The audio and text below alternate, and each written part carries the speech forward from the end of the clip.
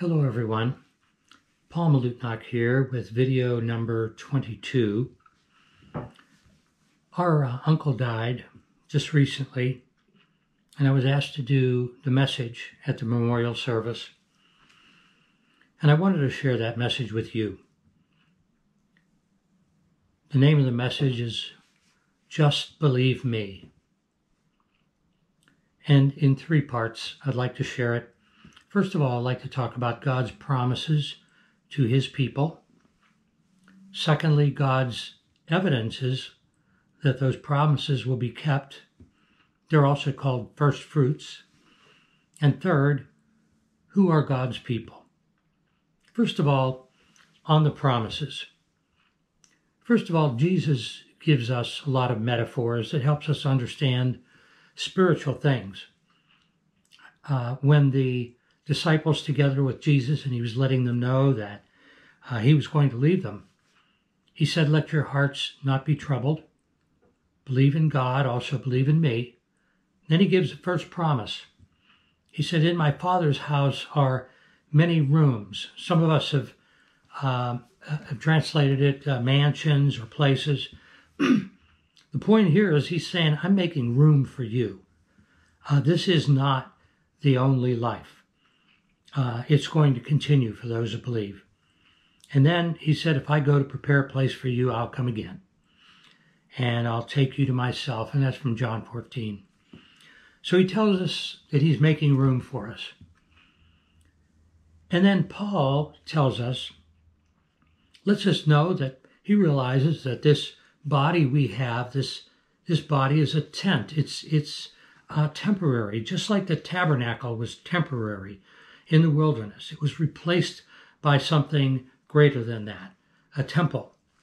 So he let us know, Paul lets us know in 2 Corinthians, for we know that if the tent that is our earthly home is destroyed, and they all will be, we have a building from God. So he shows the comparison from a tent to a building, and using that analogy to our lives and our body to what God is going to give us is quite a great difference.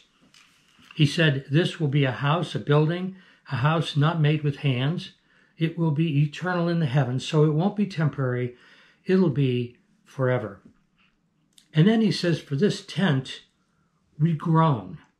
I don't know about you, but I groan when I realize that my body is not doing what I want it to do. As I get older, we long to put on our heavenly dwelling. We may not think about what we're going to look like in heaven, but we know that that our bodies now don't always function the way we had hoped that they would. So the next promise is the immediacy. Paul tells us that while we know that while we're at home in this body, we are in a way away from the Lord. We're not relating to the Lord as we will. 1 John 3 talks about how one day we'll know him as he is because we'll be like him. That's a great promise. Some people call it the beatific vision. We would rather be absent from the body and at home with the Lord. That suggests an immediate difference, one or the other. When we're out of this body, we're home with the Lord. So we have these promises. He's preparing a home. It's an eternal home, and the immediacy of being in his presence. He's saying, just believe me.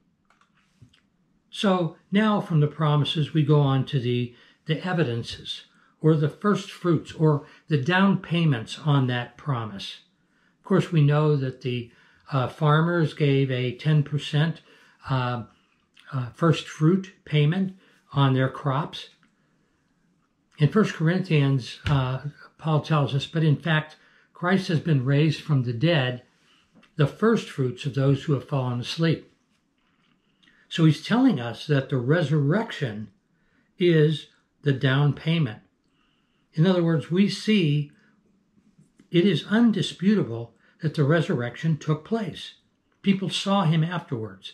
And of course, many non-believing scholars try to come up with ideas and ways, theories about what really happened to him. But there's a Greek technical term for that. It's called hogwash. There's also extra biblical, historic information about what happened in Jesus' day. And I'll tell you, the greatest evidence of the resurrection is the explosion of believers. They exploded. And for centuries, it continued to grow. It grows today. In certain countries, great growth. Then I'd like to talk about what Jesus said in John 14. He said, because I live, that means the resurrection, because I live, you also will live. We love the song by the Gaithers, and because he lives, I could face tomorrow. Because he lives, all fear is gone. Because I know he holds the future, and life is worth the living just because he lives. Now, another evidence that we have beyond the resurrection is the Holy Spirit. Paul says in Romans 8, and not only the creation, but we ourselves who have the first fruits of the Spirit. He also says, he who has prepared us for this very thing is God, who has given us the Spirit as a guarantee. It's a reminder of the promises, the Holy Spirit in us. Just believe me, he says.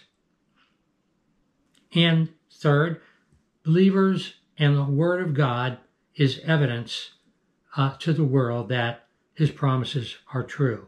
In James 1, he says, of his own will he brought us forth by the word of God, that we should be a kind of first fruits of his creations, of his creators, I should say. So our lives as Christians, the fact that we're following Christ, that we walk with him, our lives have been changed, and that is evidence to the rest of the world that his promises are true. All the way from a wealthy White House lawyer, Chuck Colson, who was changed, became the founder of the greatest prison ministry in the world. Or a young teen like Johnny Erickson Tada, quadriplegic. She dove into a water that was not deep enough. She became a quadriplegic, and yet her life changed, her mind, her heart changed. She was a Christian author, radio host, founder of Johnny's and Friends to Assist the Disabled. See, all those are first fruits, are evidences that his promises are true. Just believe me. And third, who are God's people, the beneficiaries of the promises? Well, I'll take you back to a story in Genesis 15:1. When God took Abraham and he said, I am your shield, your reward shall be very great. And of course, Abraham said, I'm childless. That's what I really want now. My estate, everything I have in my house is going to a servant, Eliezer. And then God said to him, this man shall not be your heir. Your very own son shall be your heir. And Abraham was at least 75 years old. He would be 100 before he had the son. And then God told him, took him outside, told him to look towards heaven, number the stars. If you are able to number them, so shall your offspring be. We just came back from the beach, and I think about the grains of sand. Numbering them. What a promise he gave Abraham. There was nothing in sight to say that was going to be true. But here's the thing. And he believed, Abraham believed the Lord, and God counted it to him as righteousness. The fact that he believed God, not just believed in God, he believed God. And it was counted to him, it was reckoned, it was in a legal sense given to him righteousness. That doesn't mean that he all of a sudden became a righteous person in his own. But God counted him righteous. Just believe me. And then the disciples were together. And Jesus said, and you know the way where I'm going. Of course, Thomas said, no, we don't. We don't know where you're going. We don't know the way. And Jesus said, I am the way, the truth, and the life. You see, they were expecting Jesus to say, well, you go a mile down the road, see that big tree with a broken branch, make a right, go about 2 miles to the firehouse, make a left, and then down there you see a gas station, and right beyond that is salvation. No, he didn't say that. He didn't give us those directions. All he said was, follow me. That's it. And then in 2 Corinthians it said, for our sake, he made him, God, Jesus, to be sin who knew no sin, so that in him we might become the righteousness of God. You see, we're still sinners, but we follow Christ. And we do the Bible, not only hear the Bible, but we're sinners, but yet we're counted righteous by God. It is not our own righteousness. It's God's righteousness that he imputes to us. You see, we're not sinners because we sin.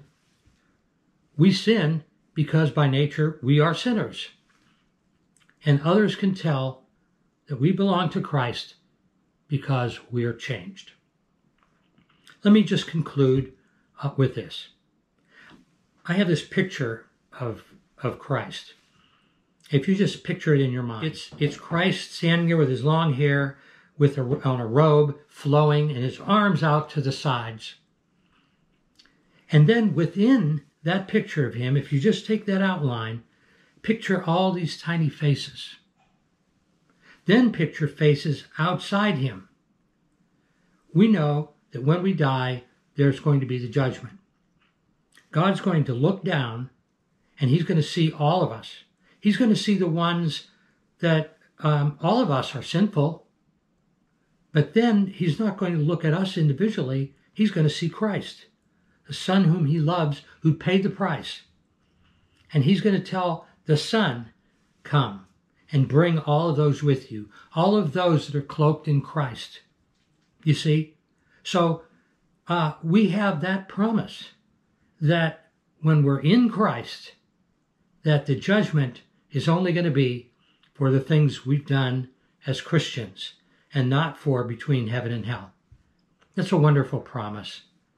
Thank you. And please subscribe or share with others. Thank you very much.